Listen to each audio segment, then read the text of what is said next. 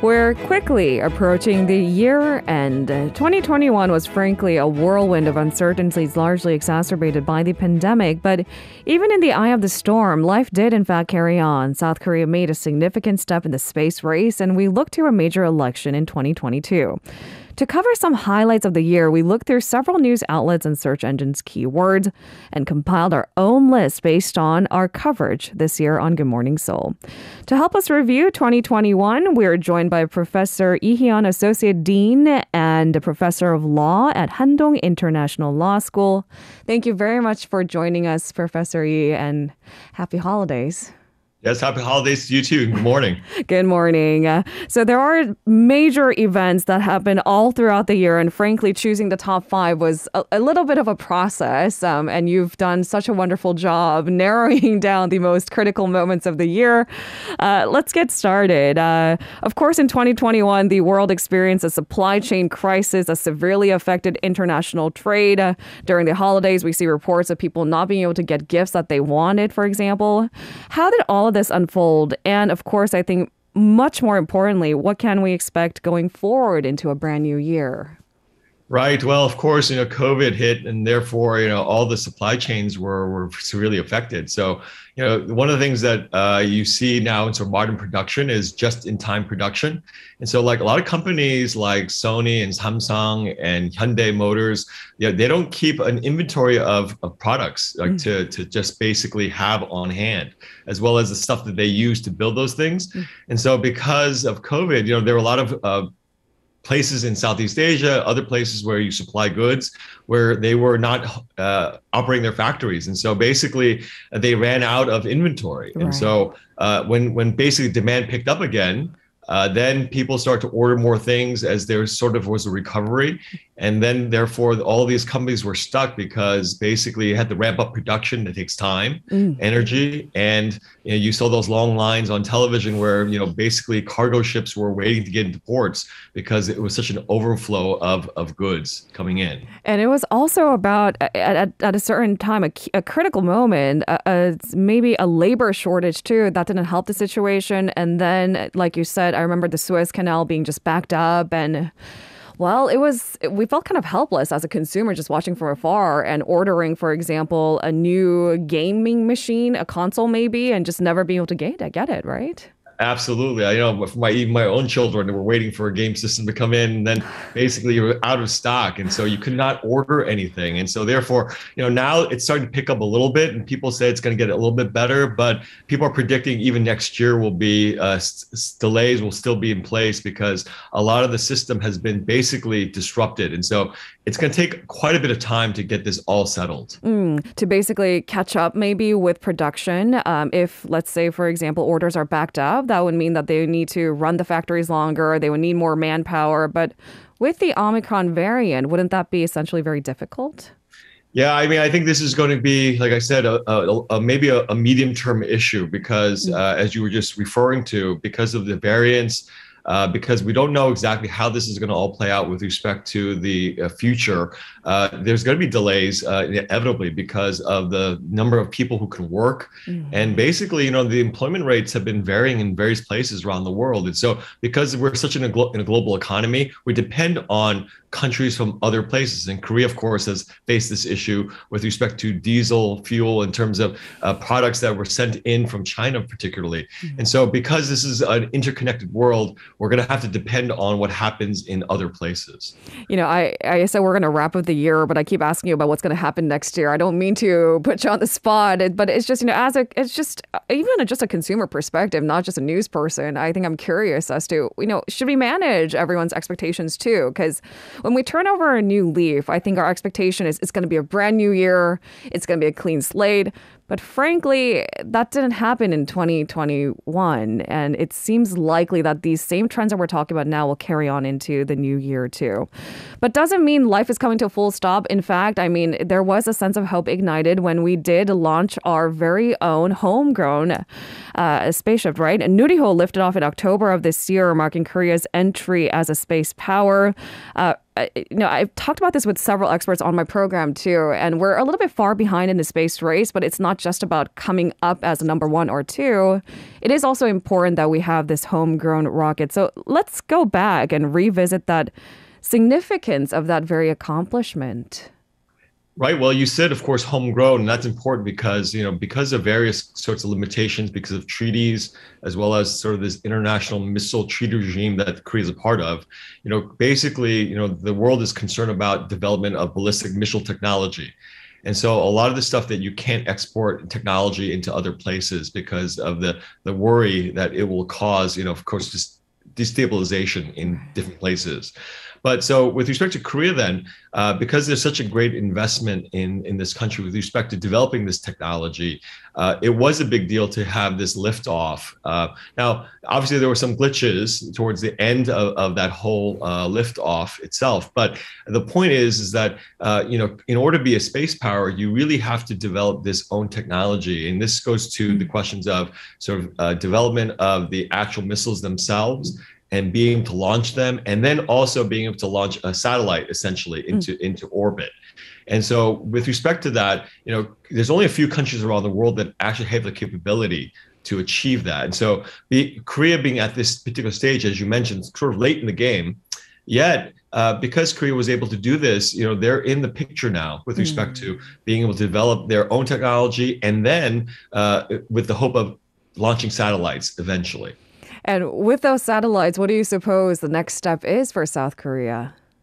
Well, there's lots of different capabilities, obviously. I mean, communication satellites, the satellites we use for GPS, obviously for defense and security concerns that Korea may have, space exploration too, right? And that's, of course, been a big topic in the last couple of years, and certainly sending people into space and then eventually to the moon or to other planets. And so, so that's basically the ceiling is very, very high with respect to Korea, given where we are now. And of course, I think that the most impressive thing is because Korea really was a newcomer to this. The fact that it was able to develop its technologies to this point, and now basically the sky's very blue, literally, for Korea to be able to move forward on this. What a perfect metaphor. And the thing is, the Korean Meteorological Association gets a lot of flack for never getting the weather right, or us being situated in the peninsula where it's difficult for us to apparently predict the weather accurately. That is, maybe the satellite could help alleviate that situation too, don't you think? Right. I mean, I think that's one of the key things is to be able to predict the weather. You need to have a sense of what's happening around the world. And so satellite technology obviously will improve that capability. And so I think we're looking forward to better and more accurate forecasts going forward. All right. Speaking of forecasts, March of 2022 is probably a pretty important month for South Koreans. The campaign to become Korea's next president kicked off this year, which will culminate in the election in March next year. What are some of the key issues that Korean voters are likely to be concerned about beyond the pandemic, that is, of course? Right. Well, of course, the economy is going to be a big deal. And that's, of course, related to COVID. But obviously, the economic situation and also employment for, young people. And, this relates to another issue that we'll probably cover later on about real estate prices. But I mean, basically, there was a sort of famous saying in the United States some years ago about, when the Clinton campaign was campaigning against Bush, it was about the economy, right? It was sort of the economy stupid. I mean, basically, everything is about, what happens here with respect to people's livelihoods. And so that's going to be, of course, a very big deal. And that goes to another question about fairness in society. That's a big question for people today, is because of the gap that exists between people economically. People see the haves, and then the have-nots are in a situation where they see people then sort of using the system. And the question is, can the new president then come in with sort of a momentum to sort of make Korea fairer with respect to politics and law and economics? Professor, I think you just said a mouthful there, because fairness is something I think the next generation, we like to group them as MZ, which is a pretty wide range, but still, that's what they expect of Korean society moving forward. But it's such a complex issue. How do we make that transition smoothly? How do we ensure that, the young generation don't feel hopeless going into the job market, for example, or the real estate market? But these are, I think, issues that the presidential candidates are bringing up candidly. But eventually, I think what I look forward to are the debates where they look at the policies as to how to really get there. So these are some of the key points that we should be looking to before we cast our votes. All right, you already mentioned it. The housing prices soared in 2021, and there were clear beneficiaries and clear, a group of people who are left behind, especially in the capital city. What does that say about what's happening in Korea at large? Well, I think this is the constant issue that we face in Korea is regionalism, and particularly the focus on the capital region, right? I mean, everyone wants to move there, everyone wants to live there, and obviously supply and demand. I mean, that's sort of the very simple economic principles there. So obviously, if the supply is low but the demand is high, there's going to be, of course, a lot of higher prices. But of course, another problem, of course, is in the Korean context. People see, the ability to invest in terms of diversifying investments in other places. You can diversify relatively easily. But in Korea, the easiest and simplest way to sort of invest is in real estate, right? Because that's been a time-proven way of earning income over time. And so because you have these confluence of factors, and because, young people, parents want to move to Seoul because of educational opportunities. No one wants. I live in Pohang, so that's pretty far away, right. And you don't see a lot of people living here, and so you see there's a constant issue of people moving into the capital region because they don't see the opportunities that exist, and so naturally, real estate prices are going to soar in that area particularly, but also in general. The idea of investing in Korea is in real estate primarily, and so you see this constant issue, and this is not an issue that's going to be solved, of course, anytime soon, given the factors at play. You're absolutely right, because there were all these new regulations that were introduced in the Moon administration. And of course, it was well intended, but it just wasn't successful. That's the bottom line. And we don't have a silver bullet going into the new year. But I do suppose, because I think experts are chiming in, trying to solve it in the long term. Do you see maybe if Seoulites were to decentralize and go to different cities across the country, maybe jobs can diversify in different cities? Do you think that's a probable means of solving this long term? Yeah, I mean, that's the great hope, right? That there would be a lot more people moving into other areas. But I mean, you've seen the trends in the last 20, 30 years, right. 40 years or so. I mean, everyone wants to go to Seoul. And so the government's been trying to, Sejong시, right? I mean, obviously they wanted to send people out abroad to other regions. Right. But, people still go back. They still keep a house in Seoul and then they commute. So again, no silver bullet, but I think these discussion points are worth mentioning. You said you're actually joining us from Pohang. Is that because of your job that took you there? Yes, I teach at a university here, Handong Global University, right, and so right. I teach here sort of in international law school. But so certainly, yes, my job has taken me here, and I've chosen to live in Pohang. I think it's great. I think the weather's great here. The air's clean. It's a big plug to live in Pohang. All right. Who knew that you would be a spokesperson for Pohang City? The thing is, there are cities that are so beautiful outside of Seoul too. If I had an option to work outside, I would take it in a heartbeat too. But again, it's about these long-term goals. And as you said, maybe it's a little bit too idealistic, but we do have to have these conversations simultaneously. All right, we talked about the housing prices soaring in 2021. Let's look at our last keyword for the day. Throughout the year 2021, there were debates in Korea about whether or how to amend taxes on cryptocurrencies. Now, this is kind of a major keyword. People are looking to, as you said, maybe diversify portfolio. If they had money and borrowing money was cheaper this year, that helps a great deal. What are the concerns that are being raised around cryptocurrency and maybe the further taxation of earnings from it? Right. This sort of relates to our previous discussion about real estate because of investments. Because younger people today, I think, are really interested in this particular area, cryptocurrency. I think Korea is particularly very poised to be really involved in this. Mm-hmm. And Korea has really taken off in terms of, particularly stuff online, making payments online. Korea has been doing this for quite some time.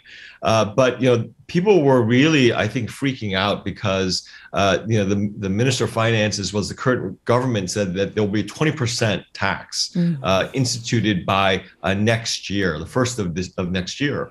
And so because this is an election year, people are very, concerned about the young people and their voting habits. And so because the young people have been investing in cryptocurrencies, there's a lot of I guess, unsettled feelings from the younger generation because they've been really involved in this particular area as opposed to other areas of finance. And so they don't want to see this tax imposed. And so the government has hedged a little bit. I think other people have, and the campaigns have hedged on this and said that maybe we'll delay it for a year and we'll further study this issue. And then once we figure out a definition for cryptocurrencies, then we'll be able to actually tax it appropriately. And I think you raise a good point. I mean, with an important election around the corner, I think votes are of first more priority, but also it's important to address a fundamental issue as to why young people are investing in something like cryptocurrency that's a less proven record than, as you said, the real estate market. It's as if the younger generation, again, it's that sense of hope, right? If there is a beacon of hope in front of you and it seems to be the golden opportunity led by, massive powers like Elon Musk saying, yes, this is the future. And so that does sway us left and right. But don't you think taxing immensely on something like cryptocurrency, even in a year delayed form, it goes against the idea of decentralizing, which is kind of the basis of blockchain technology, right?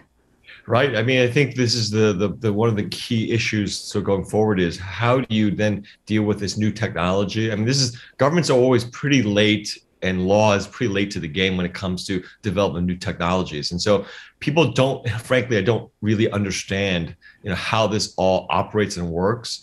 And so the governments usually take a knee-jerk reaction when it comes to a lot of these kinds of things. And so, we'll see. I mean, after a year, we'll see what happens if the mood changes. But, the tax rates generally have to be looked at generally in terms of particularly giving people some relief, right, I think, going forward and into the future. All right, Professor Lee, we're just about ready to wrap things up, but because it is the holidays, after all, I do have to ask you, going into the new year, whether it's personal or professional, what are you looking forward to? I'm looking forward to getting back to normal and getting my students back in the classroom. I mean, in a regular fashion, and sitting and getting my kids to school in a regular way. So hopefully, I know we talk about new normals, but I really would like to get back to what we were doing in person. Was it tough, teaching your students behind a screen? Oh, it was horrible. I mean, basically, we had the benefit of being here, and so we had less restrictions overall. But yeah, obviously, you have the situations where you have to teach online. And so that was a real bummer for the past year. All right. Here's to hoping that next year comes with a little bit more alleviation, a little bit more hope. Thank you very much for an insightful conversation. We'll speak to you again soon. Take care. Bye-bye. Bye-bye. If you're listening to our program using the podcast service, just a reminder that we do go live Monday through Friday, 7 a.m. Korea Standard Time. So tune in and help us make the show more informative by giving us your input. See you bright and early on Good Morning Seoul.